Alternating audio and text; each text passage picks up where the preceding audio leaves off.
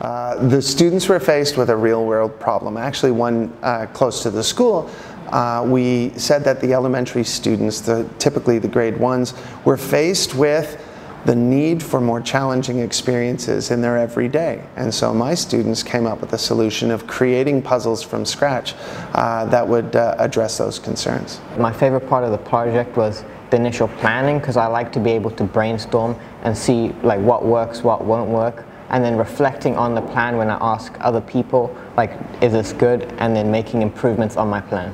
I have students from 9th grade through 12th grade. It becomes an elective within our high school program. So I've got students across the entire high school.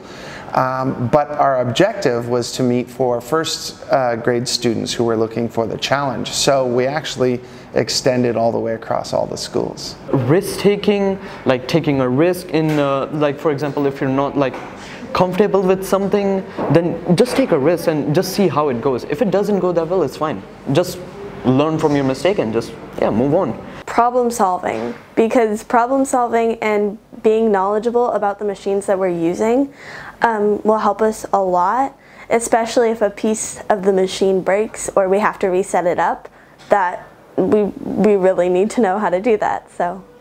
It's about learning to overcome challenge. It's rooted deeply within the MYP design cycle, which is less about product-based and more about the process in order to get there.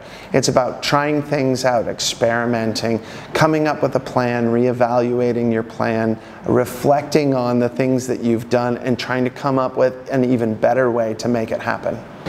I think that this experience can help me since I have a lot of experience with the machine and just how to operate things, so in the future when I ever need to use any one of these machines, I'm not afraid to use it. Seeing their creativity come to life, you have these ideas and then slowly, ever so slowly, they start to grow into a tangible thing that we can see and use.